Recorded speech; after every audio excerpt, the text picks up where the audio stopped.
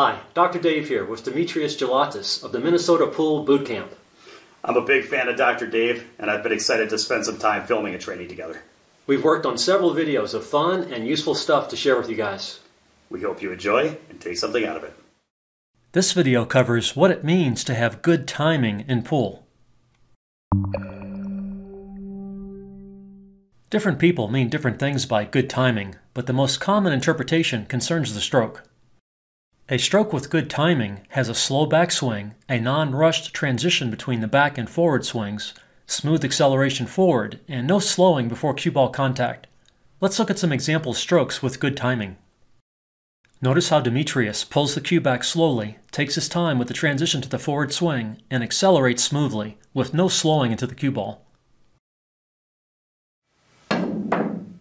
Demetrius always uses his full stroke and starts the forward swing very slowly to help prevent a rushed transition and to make sure he doesn't try to build too much speed too early. When he uses more speed, he just accelerates at a faster rate into the ball. I instead control my speed by pulling the cue back shorter distances for slower speed shots.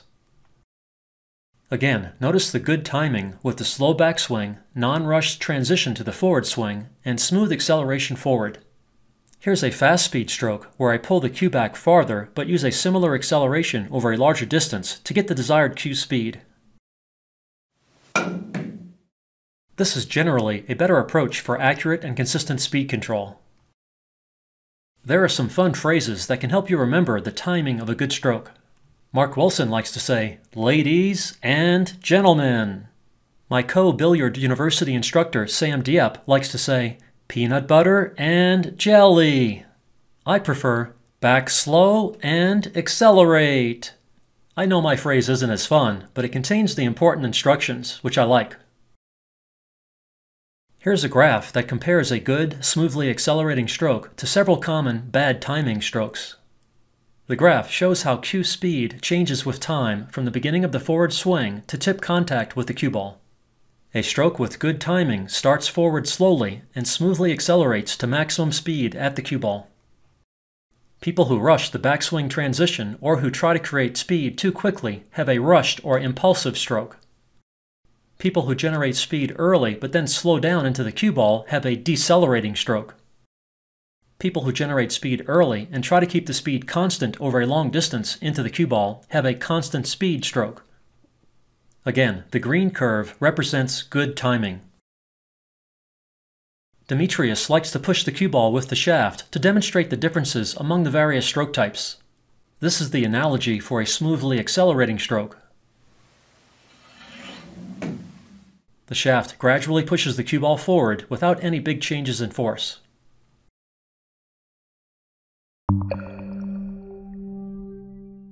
Here's the analogy for a rushed stroke, where the player tries to generate the speed too quickly. And here's a more extreme version. Here are some rushed stroke examples. Here, the backswing is nice and slow, but the forward swing is rushed.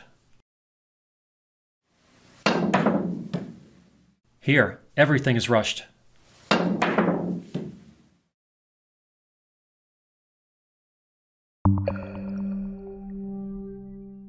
Here's the analogy for a decelerating stroke, where the player slows the cue down before reaching the cue ball.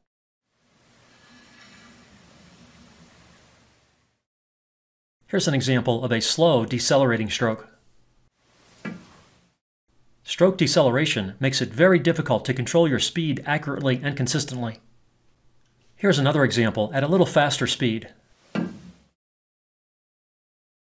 Other types of deceleration are when players peck or jab at the cue ball or even jerk the cue back immediately after the hit.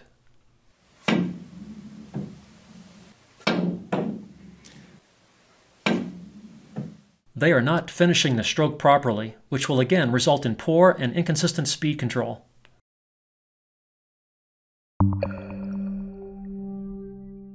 Here's the analogy for a constant speed stroke, where the player tries to establish the desired speed early.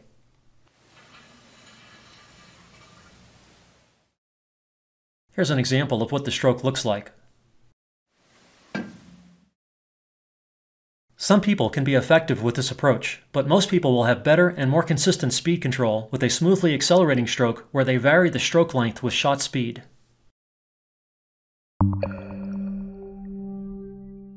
Now let's look at other technique flaws that can also be considered bad timing. The first concerns elbow drop. I cover this topic in my 10 Secrets of a Good Stroke video. Here's a pertinent excerpt. If you want to be accurate with tip contact point on the cue ball, you should keep the elbow still during the stroke into the cue ball. If you drop your elbow, you won't hit the cue ball at the height you expect. It is actually okay to drop the elbow if you can drop it straight and do so mostly after the hit. One problem with elbow drop for some people is that other bad things often come with it, like wrist turn and chicken wing sideways motion. The recommended type of stroke is called a pendulum stroke, where the shoulder and elbow remain still.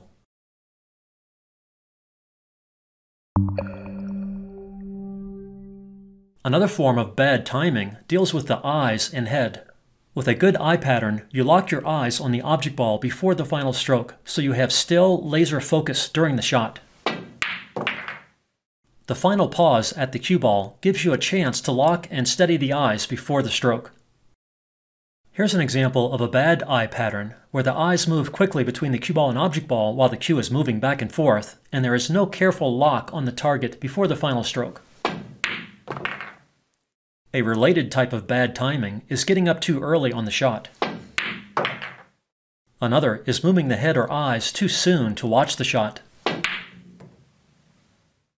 Instead, if you keep your head, body, and eyes still during and after the shot, you will have better and more consistent results.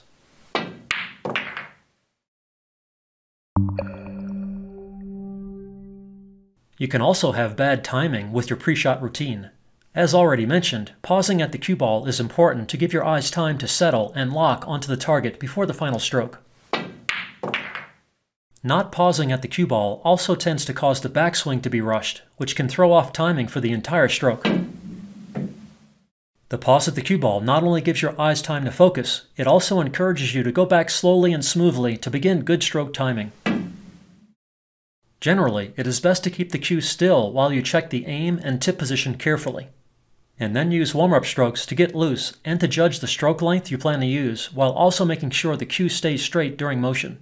And then pause at the cue ball again to lock and settle the eyes, and then use good stroke timing. As mentioned before, another source of bad stroke timing is rushing the backswing and the transition between the back and forward swings.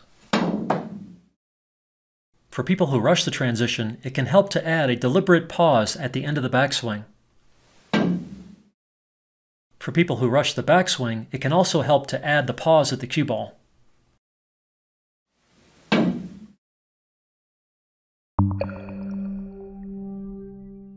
Another common area of bad timing is with the break shot. I won't cover detailed break technique advice here, but if you want to learn more and improve your break, see the link in the video description. Here are some examples of good power break timing from my How to Break video, with smooth acceleration forward and coordinated body weight shift.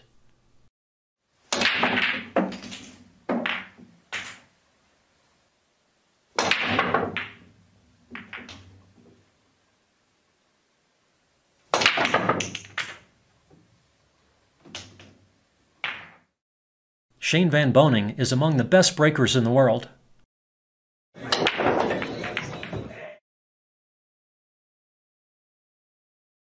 Notice his slow backswing, his pause at the end of the backswing, and his smooth and relaxed acceleration with well-timed body lift and shift forward. For more information, see my SVB break analysis video. Some pros use more power on the break with much more body theatrics. But these techniques can be more difficult to control with consistency. All over the place. Yeah. Here are some examples of bad timing on the break. Dropping the elbow too soon or not lifting the body early enough causes the tip to hit the cue ball too high.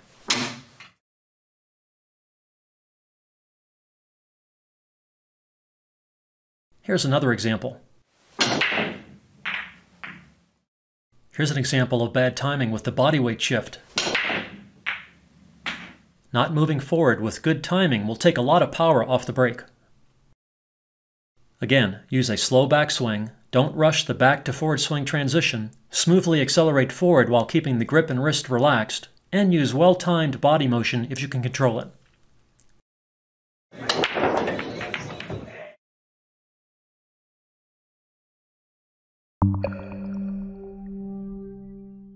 If you want to learn more about any topic in this video, see the links in the video description below. Good luck with your timing and your game from Dr. Dave.